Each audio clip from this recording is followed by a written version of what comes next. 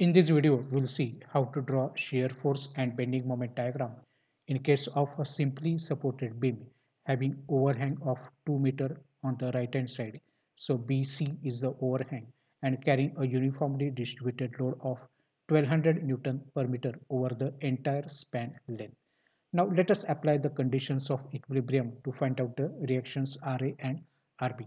So applying the first condition of equilibrium, that is summation of Fy is equal to 0, upward forces positive and downward forces negative. Ra, Rb, they are acting in the upward direction, so they are positive. 1200 into 8 because 8 is the total entire length on which the UDL is acting.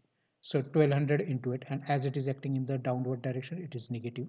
So Ra plus Rb minus 9600 is equal to 0, or you can say that Ra plus Rb, transfer this negative term on the other side, so it will become positive. So 9600 Newton, and call this as our equation 1. So Ra plus Rb is equal to 9600 Newton. Now summation of moment about A is equal to 0. Clockwise moment we are considering as positive, and anti-clockwise moment we are consider them as negative. Now start with Rb. Rb will produce anti-clockwise moment. So this Rb will produce anti-clockwise moment about A, and distance between B and A is 6 meter. So minus Rb into 6. Similarly, this uniformly distributed load. So 1200 Newton per meter. That is what? For 1 meter, the load that is acting is 1200 Newton. Then for 8 meter, it will be 1200 into 8. So 1200 into 8 is the total UDL load that we have considered in our first term. And it will be acting at the center of 8 meter length, that is 4 meters. So it will be acting over here. So 4 meter is the distance between the point of application of UDL up to A, and it will produce a clockwise moment, so it is positive. So again, try to understand. For 1 meter, the load that is acting is 1200 Newton. Then for 8 meter, because UDL is acting over the entire span length, so it is 1200 into 8. For 1 meter, it is 1200 Newton. Then for 8 meter, it will be 1200 into 8, and it will act at the center of 8 meter. That is, center will be over here. That is 8. The center of 8 meter is 4 meter. So from this up to A, the distance is 4 meter, and it is acting in the downward direction. So as it is acting into downward direction, it will produce clockwise moment about A. So 1200 into 8 into 4. Transfer this minus Rb into 6 term on the other side, so it will become positive. So Rb will be equal to 1200 into 8 into 4 divided by 6. So value of Rb comes out to be 6400 Newton. Now we have to substitute this value in equation 1. Now equation 1 is nothing but what? It is Ra plus Rb is equal to 9600. So we can say that Ra will be equal to 9600 minus Rb. So that we'll get the value of Ra from this. Transfer this plus Rb term on the other side, it will become minus. Value of Rb just now we have calculated as 6400. So this value comes out to be 3200 Newton. So we have got the values of reactions Ra and Rb for this arrangement of the simply supported beam. Now using these values, we have to draw the shear force diagram and bending moment diagram. So let us start with the shear force diagram calculations. The conventions that we are using over here are upward forces, they are considered as positive, whereas downward forces they are considered as negative. So start with A. At point A, upward force Ra is there, so it is positive. So and value of Ra just now we have calculated as 3200 Newton. Now the important part. Now we have to calculate the shear force at left of the B. So just at the left of the B, we have to take into consideration 1200 into 6, that is u.d.l, because length between or distance between A and B is 6. So 1200 into 6, that is minus 4000 Newton. Exactly at B, you have to add the upward acting reaction to this value. So it is minus 4000 plus Rb. Now value of Rb is 6400. So that value will get added. So this value will be equal to 2400 Newton. Now at point C, shear force at point C. To this value, we have to take into consideration the UDL acting over only 2 meter length, correct? So minus 1200 into 2, because up to B already we have taken into consideration. This 6 meter already we have considered. So between B and C, the length is 2 meter. So therefore, we can say that it is 2400 minus 1200 into 2. That is nothing but 0. So shear force at C is 0. Now let us draw first the shear force diagram. So you can see shear force at A, it is 3200.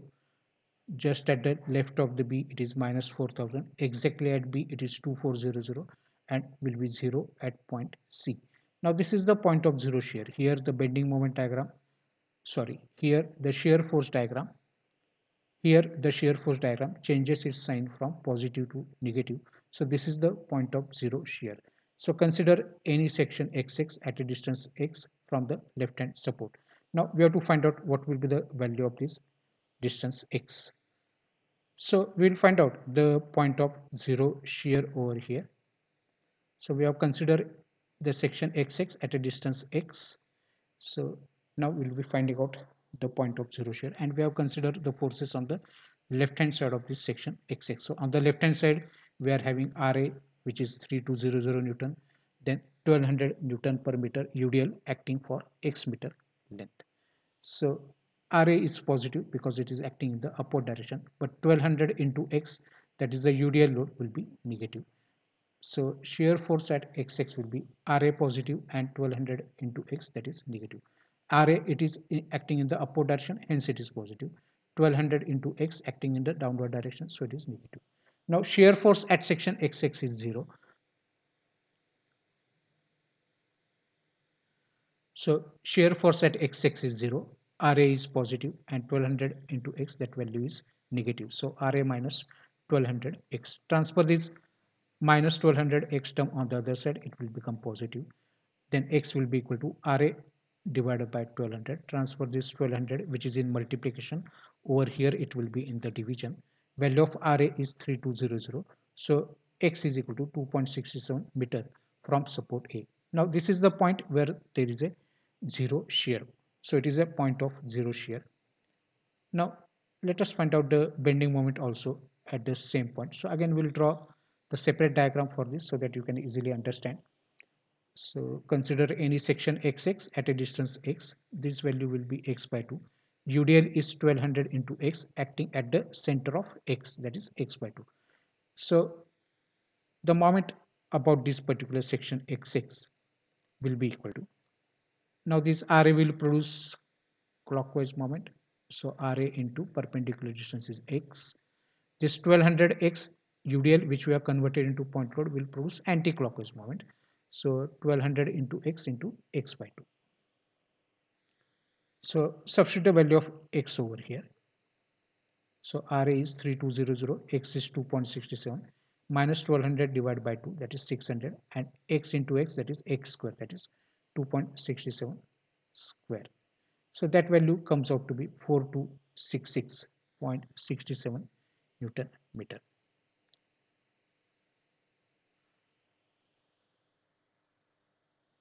So let us start with the bending moment diagram calculation. Bending moment at the support is always 0. So bending moment at A is equal to 0. End point of the simply supported beam will always have 0 bending moment. Now we have to find out what will be the bending moment at point B. So consider all the forces on the left hand side of B. Bending moment at XX, which is lying between this A and B, that also we have to write down first. So this we have already calculated. So this value already we have calculated, and then we'll go for bending moment at point B. So this is the value which we have written over here. Now bending moment at point B, consider all the forces on the left hand side of B. So on left hand side of B there are two forces, one is Ra and another one is the UDL 1200 into 6. So this Ra will produce clockwise moment, so it will produce clockwise moment about point B.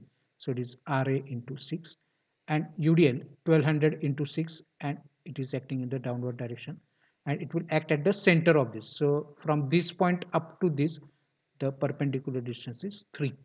So it will produce anti-clockwise moment. So 1200 into 6 into half of the 6, that is 3 meter. So that is the bending moment about point B. Substitute the value of Ra, and you'll get the value of bending moment about point B as 2400 Newton meter, and bending moment at end point is always 0. Now let us draw the bending moment diagram. Bending moment at section x-axis 4266.67, and bending moment at point B, it is 2400. At end points, bending moment is always 0 in case of simply supported beam. Now here the bending moment diagram, it changes the sign from positive to negative. So there is a point of contraflexure. So we have to find out this point of contraflexure. Now we have to find out the point of contraflexure. So consider all the forces on the left hand side of section YY, which is at a distance y. So Ra is reaction acting in the upward direction. 1200 into y is the u.d.l, which will be acting at the center of distance y. So these are the various forces, and we have to find out what will be the point of contraflexure. So bending moment at section YY. So as you can see, this Ra will produce clockwise moment. So Ra into y, it is clockwise, and this will produce anti-clockwise moment. That is 1200 into y will produce anti-clockwise moment, and perpendicular distance is y by 2. But bending moment, as we know that it is 0. So Ra into y minus 600, 1200 divided by 2, that is 600 y square. Transfer this minus term on the other side. So 600 y square is equal to Ra into y. Now cancel out one of the y term from both this y square and y. So we can say that y square upon, you can transfer this y on this side, will be equal to Ra divided by 600. So y will be equal to y square, and y, one y will remain in the numerator. The value of Ra, we already know that. Substitute that value of Ra, and so that we'll get the value of y, that is nothing but our point of contraflexure. So Ra is 3200 divided by 600. So value of y comes out to be, if you make the calculation for this, then it is 5. So value of y comes out to be 5.33 meter from support A.